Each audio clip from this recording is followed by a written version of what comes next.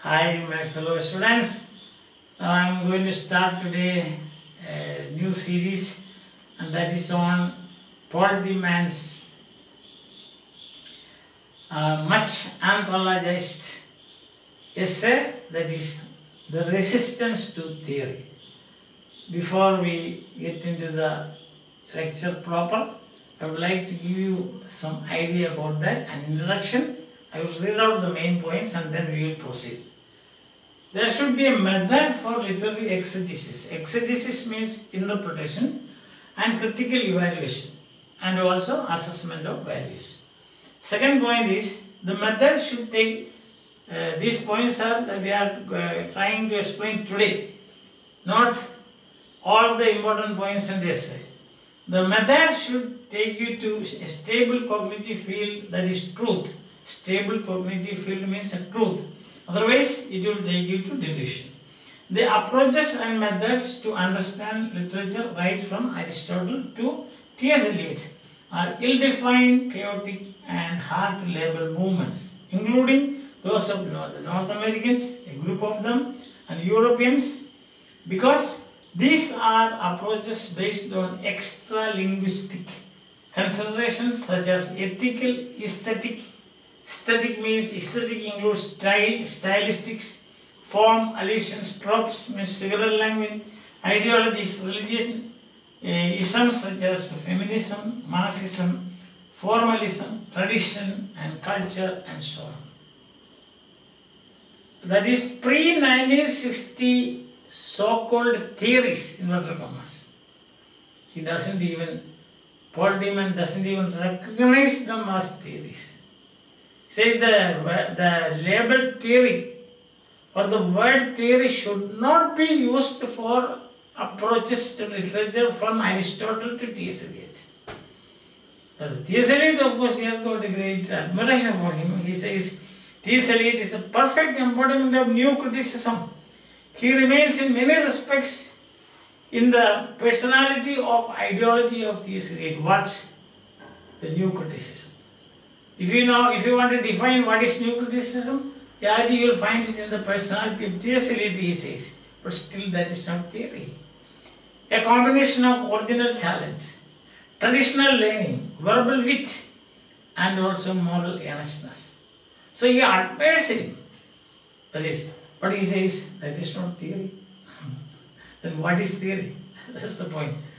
Now, because pre-1960, the consideration was that the so-called theories and theoreticians based their studies on extra-linguistic considerations. Underline that. Extra-linguistic considerations.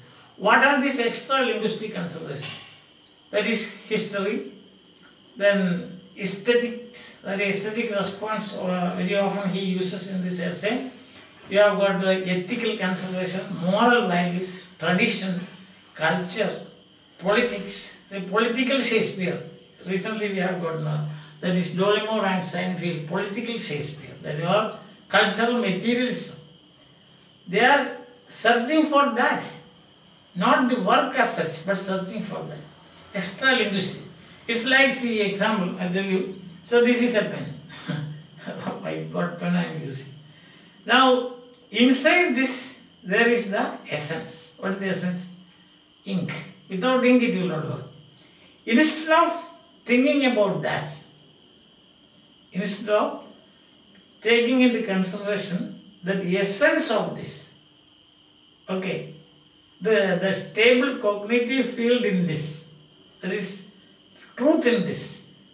Suppose I write a 5-page essay on the color of the cap and then this color of the body of the pen and those things printed here, some color here, some red color, and then about its beauty and all those things. That is extra linguistic consideration. Understand? On the other hand, if you in pre-1960 approaches, the thing is absent. Thing means the work is absent. The product is absent. Then what are these people thinking about? They are thinking about ideologies. Just now I gave you an example. Or another example I will give you. Suppose you have got a tin full of, say, just from factory you have got a tin of Complan. Okay. Now you go on writing essays about the packing, the color there, the pictures given there, and then uses of, how this has been, that tin has been produced, okay? In what way it has been packed and all that. That is just like extra linguistic consideration. But the thing is absent. What is the thing? The thing is the powder that is inside.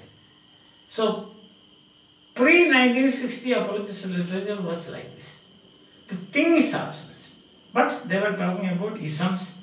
So, they are asking feminism. That is feminism. They look for feminism there. Or you have got, say, things like Shakespeare, I have already told you, say the T.S. Eliot's work, the Wasteland. You think for his personal problems. Then World War, First World War. Then allusions. How many allusions are there? From where these allusions have been taken? That is not theory. These are extra linguistic considerations. Form is a style, stylistics. It's called aesthetic response. So, what the main point in this essay is this. What? Aesthetic response to a work of art, that is a literary discourse, is not theory. It cannot be given the name theory. It cannot be given the label theory. All those things he says they are ill-defined. Searching for this extra linguistics approaches. These are ill-defined, chaotic, then hard to label movements. In the essay he gives a list of such people. He says, the North American Academy, he says, you find influential textbooks like Understanding Poetry by Brooks and Warren.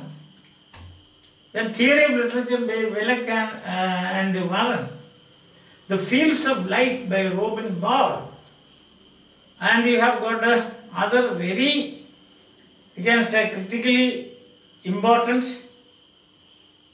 books like for the academic world also, very important books like The Mirror and the Lamp, and The Language as Gesture, Verbal Icon. See, these are not theoreticians and these are not theories. In the post-1960 sense of the word. And then he gives another list there. These names are given in the book, in the text. You can go through that. And then he will say another new criticism, T.S. Eliot, about T.S. Eliot, he says. T.S. Eliot is the embodiment, but that is not theory. Then you have got a group of Europeans, Crucius, Auerbach, Benedict Croce, Spitzer, Alonso, Valery, and then even Sartre. Sartre, of course, he says partial. They are not, he is not also a theoretician. The only exception that he finds is Kenneth Burke and Northrop Frye. Otherwise, all the names that I have listed, which you can find in the essay itself, you will find he says that they are not worth considering as theoreticians. I am referring to these people and their books and their works just because these people and their approaches, they have a negative meaning, right? Negative relevance. What is the negative relevance? That they are not theories. When you say negative, black is black because it is not white. Like that, is it?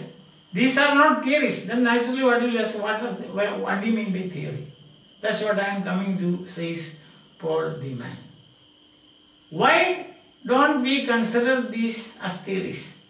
Because their approaches right from Aristotle to T.S. Eliot, we can say, and also with these Europeans, North American critics, North American Academy, they are based on extra linguistic approaches, method, wrong method, and these extra linguistic approaches will take you to delusion, not truth, not a stable cognitive field.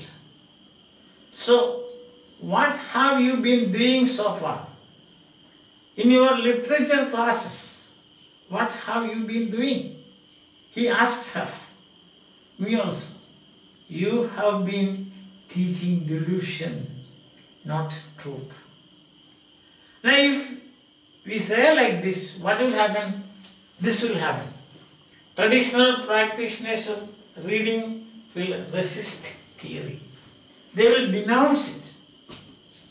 So here is the first aspect of resistance to theory. I hope if you understand this point, that is, I gave you an example of the tin in which complaint is packed and the tin, or this pen and the ink inside.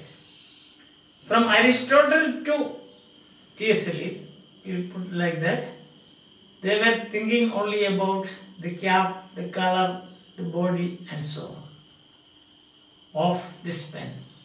Not the thing is absent. For the thing you require, you have to apply the principles of linguistic science. Theory begins then. All the other approaches, they are extra linguistics and they will take you only to delusion. I think that much is clear. So we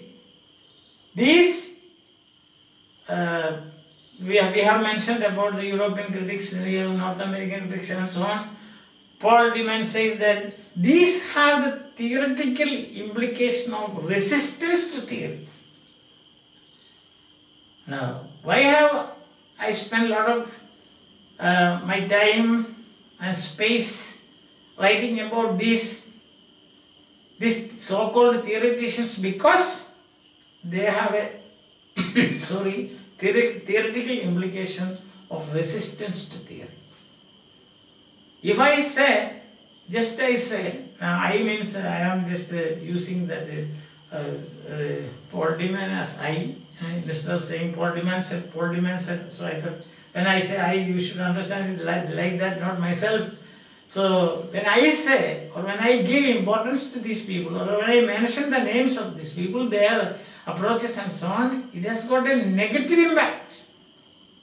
I want to prove and show you beyond all doubts that these approaches, right from Aristotle to T.S. Eliot, T.S. Eliot, whom he admired quite a lot, I have already given you those adjectives, says they are not theories, they are not theoreticians, for the simple reason that what they have been doing is nothing but they have been studying, reading, interpreting,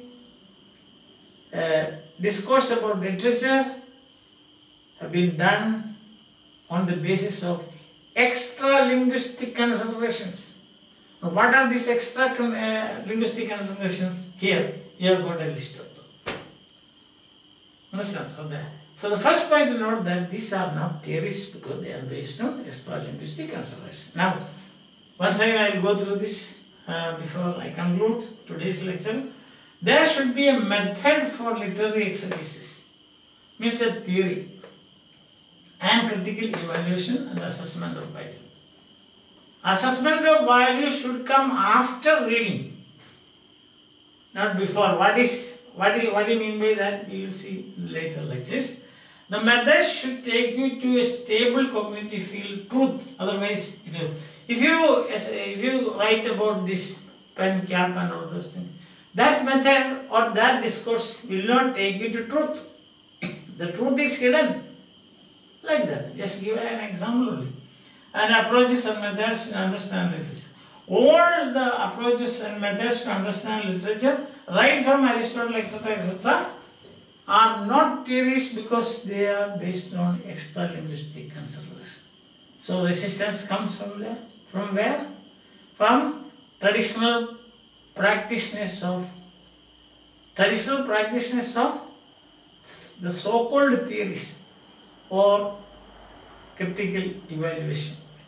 Literary exegesis, traditional practitioners of literary exegesis and critical evaluation, they resist theory. I think that point I have tried to explain. If you have got any problem, we will discuss together. Okay, so until then, bye. Have a nice day.